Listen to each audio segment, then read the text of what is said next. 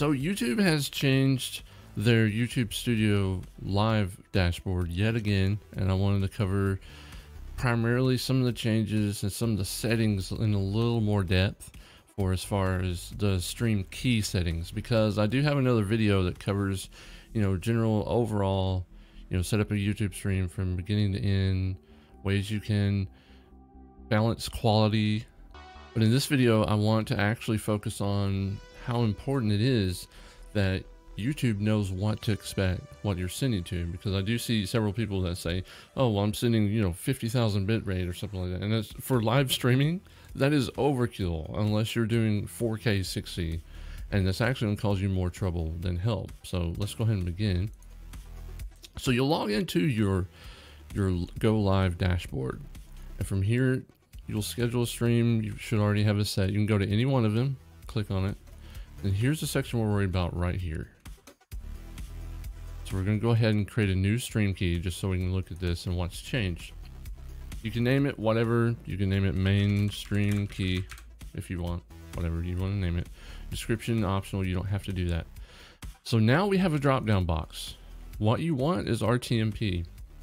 So HLS Advanced, just think of HLS Advanced as like huge production, multi-streaming setup. Like if somebody's like some big studio is, now some big game or something, they're not really going to be interacting with chat, but they want the highest fidelity, they're going to use HLS.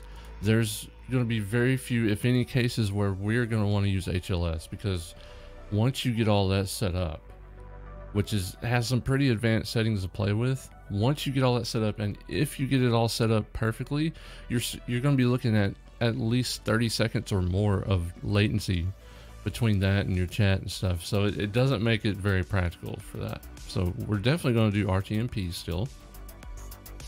What you want to do is you want to turn on manual settings. So we're going to check that box and go with YouTube's recommendations. So which are you going to be sending? I recommend 1440p for reasons we had discussed in another video. 1440p at the time this video was made guarantees you VP9. That is one way to get VP9, which will give you much better quality. So go ahead and select 1440p. If you're capable of doing 4K, you have a rig that can handle that, you can play with that. 1440p, the recommended rate, look at the range here. And this changes sometimes, I've noticed. So 1440p, 6 to 13 megabit.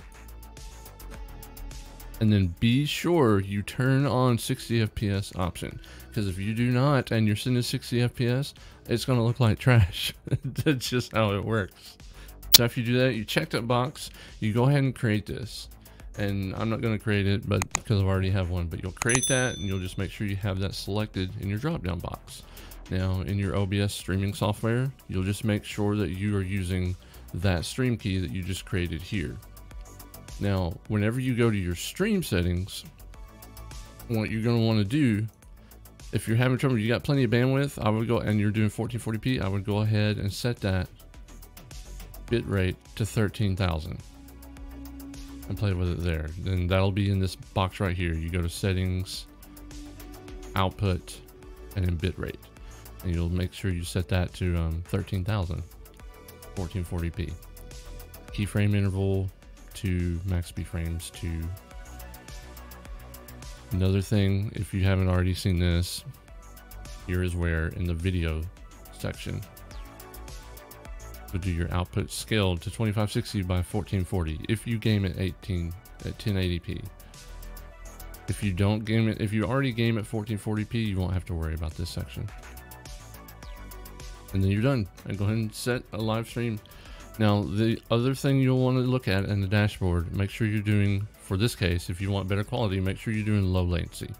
You can do normal latency and get even better quality, but if you do normal latency, you're back to looking at close to 30 seconds or so of latency, even though you'll have a much better looking stream. So if you're someone that's wanting to interact with chat, that's not really going to be very viable for you. Low latency on average, from what I see, good streams would be about 8 seconds, sometimes less if you're lucky. Optimal conditions I have had as low as 5 seconds latency with low latency. I may do another video later, because what I'm doing right now is I'm playing with ultra low latency with my streams for even better chat interactivity, but I won't cover that here. So make sure you match up with low latency. All right, I hope these settings help you.